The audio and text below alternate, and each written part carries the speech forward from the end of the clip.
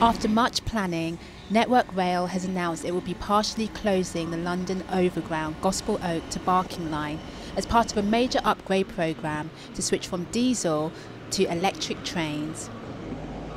First closure is from June to September 2016.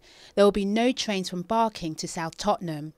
The line will fully close from October until February 2017, affecting stations in Camden, Haringey and Islington. This bridge here in Crouch Hill is one of 4 bridges that will be closed in order to make room for new overhead cables that will be powering the new trains. These trains will be 4 carriages long. TfL say that this is going to make a vast improvement to the service, but for local residents, they may face huge disruptions when stations like this close and they're having to use replacement buses instead.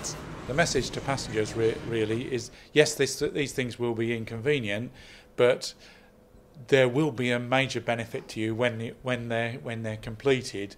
And this project really has been a product of a lot of long campaigning, particularly by the user group, the Barking Gospel Oak Users Group, over many years, and ourselves.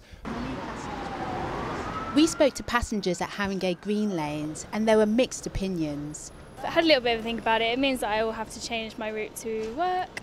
But overall, I don't live too far away from my work already, so hopefully it won't have too much of an impact. I think that's going to be affecting people for sure. People live locally, they find it very convenient to come here and use the train services. I think it's going to affect hugely. There may be anger from passengers who will face longer journey times over the coming year, but the message from local councillors and TfL is it'll be worth the wait.